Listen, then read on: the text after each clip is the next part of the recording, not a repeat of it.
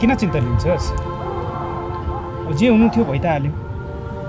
बरु छुट्टी मिलाएर जा, आफै गएर बुझ के भयो।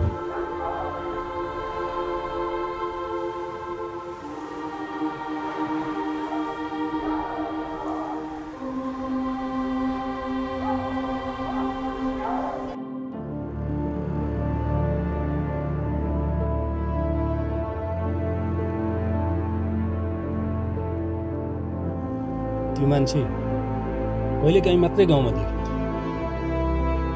तिम्रै लाउरको साथी भनेर कमलाले भन्थ्यो। अन्तिम पटक दुवैजनालाई सहर जाने बाटोमा झिसमिसमै गाउँलेहरू देखेको रहेछ। साँच्चै कमलाले एउटा पोको पनि बोकेको थियो।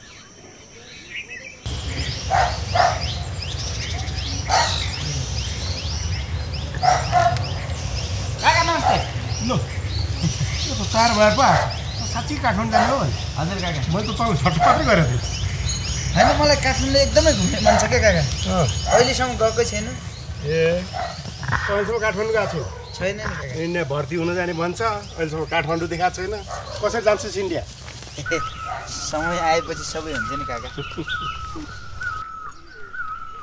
त्यो काठमाडौँमा एक्लै एक्लै लखर लखर चाँचेर घुम्ने होइन हराउन सुटे काठमाडौँ जान लाग्नु भएको अब जानै पर्यो अब उता गएर केही काम भइहाल्छ कि ए काका अब यो गाउँको अवस्था मलाई भन्दा नि हजुरलाई राम्रोसँग थाहा छ अनि बिखेदाई पनि जान लाग्नु भएको जानु परेन त काकालाई पनि त साथी चाहिएला नि त एक्लै ओहोर दोहोर गर्ने बेला झ्याउ लाग्ला के गाह्रो साह्रो पर्यो भने पनि म छु नि त ल काका सायद पनि राम्रै पढेको छ हिँड्ने बेला भरि काँक्रो देख्नु भएको छ काम अवश्य पुरा हुन्छ ल तिमीहरू पनि राम्रोसँग बस्छ है त हुन्छ काका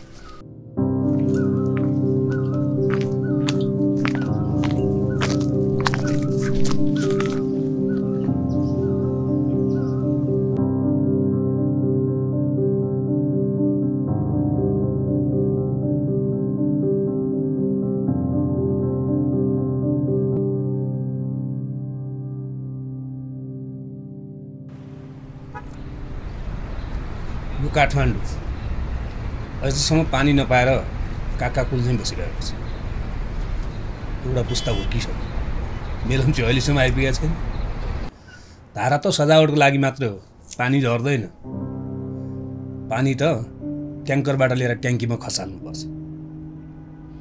राजधानीको समस्या त यस्तो छ भनेदेखि हाम्रो गाउँतिरको समस्या कसले देख्लान् ओहो त्यही गाउँघरको समस्या नजिकबाट देखियोस् भनेर स्थानीय सरकार बनाएको होइन र न त स्थानीयले देख्छ न प्रदेशले देख्छ त्यही भएर हामीहरू केन्द्रमा आउनु परेको हेर मैले त आश गरेकै छैन यो बेकारको दुःख मात्रै हो मैले पनि पदमा छँदा कम्ती कोसिस गरेको थिइनँ पदमा छँदा त केही गर्न सकिएन अब मेरो कुरो कसले सुन्ला र अर्के दाइ कमसेकम तपाईँले त यस्तो कुरा नगर्नुहोस् न उहाँ गाउँमा तपाईँकी छोरी अझै पनि सङ्घर्ष गरिरहेछ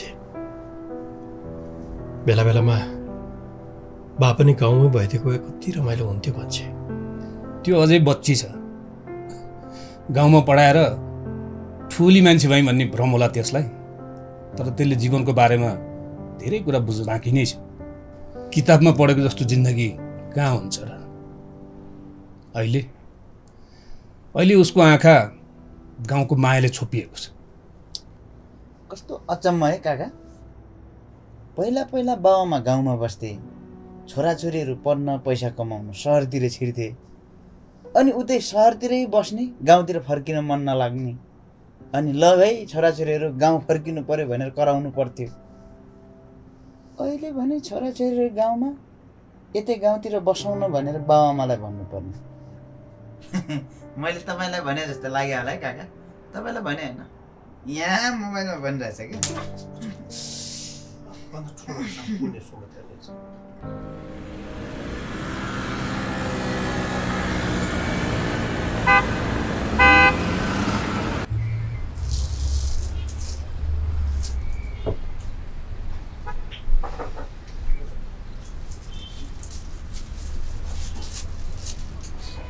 कति बस्छ तपाईँको 50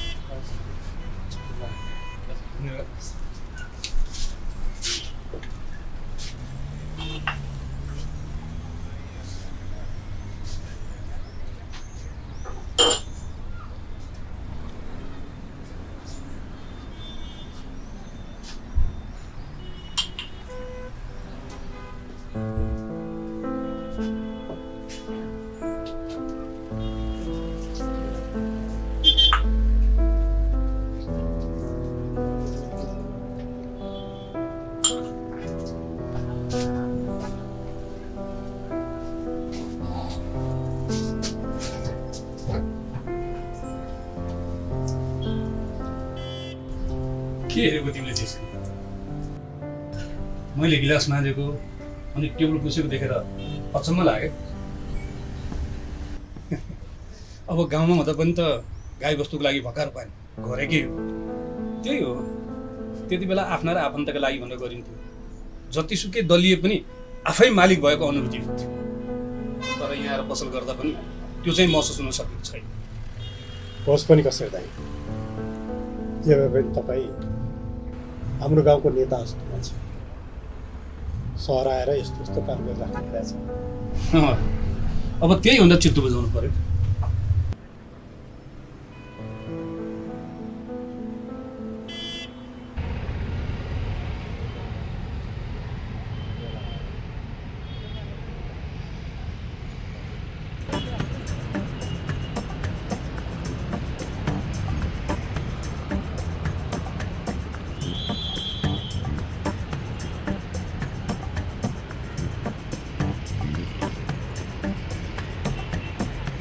दाइ, यो जेब्रा क्रसिङमा मैले बाटो काट्न खोज्दा किन गाडी नरोकेको? के भाइ, भर्खर गाउँबाट आएको क्या हो दाइ? तिम्रो गाउँको जेब्रा क्रसिङमा गाडी रोकेला? यो काठमाडौँ हो भाइ, जेब्रा क्रसिङबाट बाटो काट्न खोज्दा झन् हुर्केर आउँछ। के भनेको होला? मेरो गाउँमा जेब्रा क्रसिङै छैन। जेब्रा क्रसिङ त के, गाडी छैन, गाडी त के, बाटै छैन। अनि कहाँबाट हुनु जेब्रा क्रसिङ? अलिक पढ्नमा कम भयो क्या, माथि माथि क्याम्पसतिर पढाउँथेँ कि कस्तो गाह्रो भयो। भाइ, बाटो काट्ने हो, एकैछिन यहाँ बस्दै गर, मान्छेहरूको हुलमुल हुन्छ, अनि बल्ल बाटो काट्नु। एक्लै चाहिँ नकाट्नु नि, जेब्रा क्रसिङको त विश्वासै नगर्नु, नत्र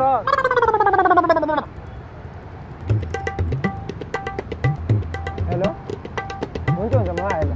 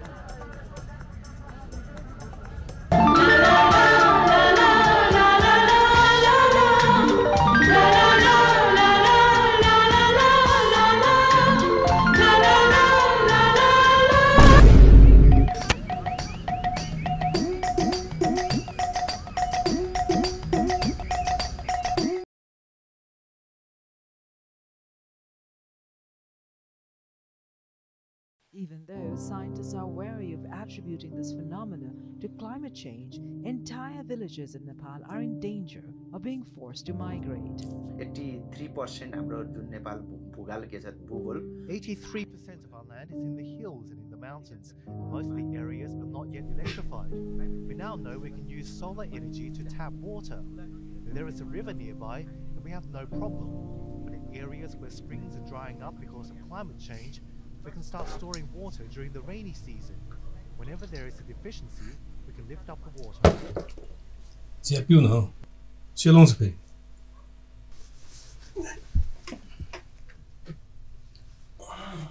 खानेपानी मन्त्रालय पनि गयो भन्छु, सिँचाइ विभागमा पनि पत्र बुझाएको छु। अब दुई ठाउँमा निवेदन बुझाएपछि त केही न केही त होला नि। के लाग्छ तिमीलाई? यसको जवाफ त मलाई भन्दा बढी तपाईलाई थाहा होला नि। यो प्रशासनिक कामको बारेमा मलाई भन्दा बढी तपाईलाई जानकारी छ। त्यही भएर त मैले भनेको यहाँ हुनेवाला केही पनि छैन। यो सब बेकारको दुःख मात्रै हो। त्यसै मैले भनेको छु र म हार खाएर बसेको भनेर।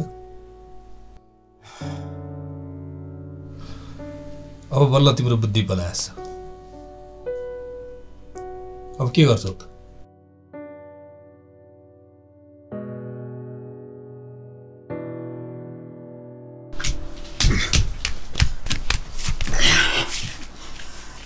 होइन स्यास्या र फ्याफ्या गर्दै आएको छस् त कहाँ गराइस् हल्का दौडेको गाउँमा कसरत गरिरहेको बानी यहाँ पनि अलिअलि गरिदिउँ भनेर आएको बिचरा यसलाई यहाँ काठमाडौँ घुमाइदिनु पनि कोही छैन हुन त केटो टाठो छ एक्लै घुमे पनि हराउँदैन यो त मलाई विश्वास छ अनि घुमिस् त घुमेका कस्तो लाग्यो खतरा लाग्यो यहाँका मान्छेहरू कस्ता लागे मान्छेहरू त झनै खतरा नि यहाँ त केटाहरू भन्दा केटीहरू झन् खतरा के भन्छ एकछिन हातमुख धोएर आउँछु काका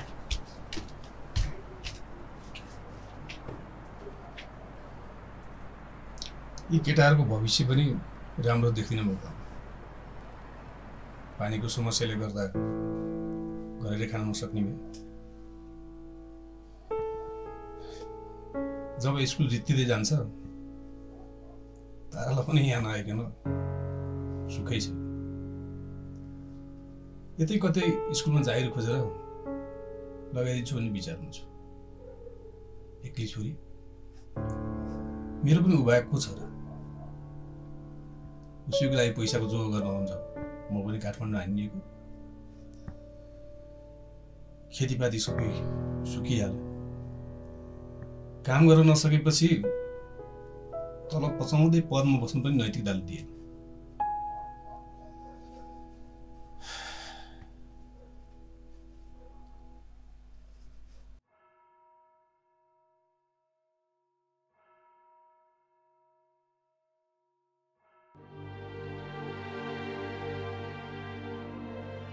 साँच्ची तपाईँ गाउँको काम लिएर काठमाडौँ मन्त्रालय जाने भन्दै हुनुहुन्थ्यो नि तर मलाई त्यहाँ गएर नि के होला जस्तो चाहिँ लाग्दैन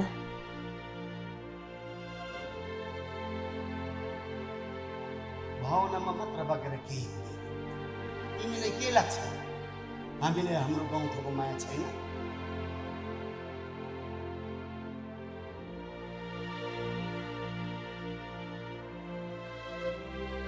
कतै गाउँ गाउँ गाउँ भनिरह्यो भने यो गाउँलाई गर्दनै काटेर ओछ्याए पनि यिनीहरू खुसी हुँदैनन्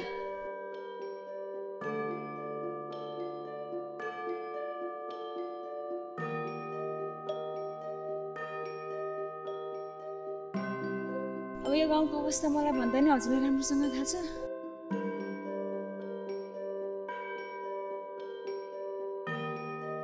यी केटाहरूको भविष्य पनि राम्रो देखिन म पानीको समस्याले गर्दा घरले खान नसक्ने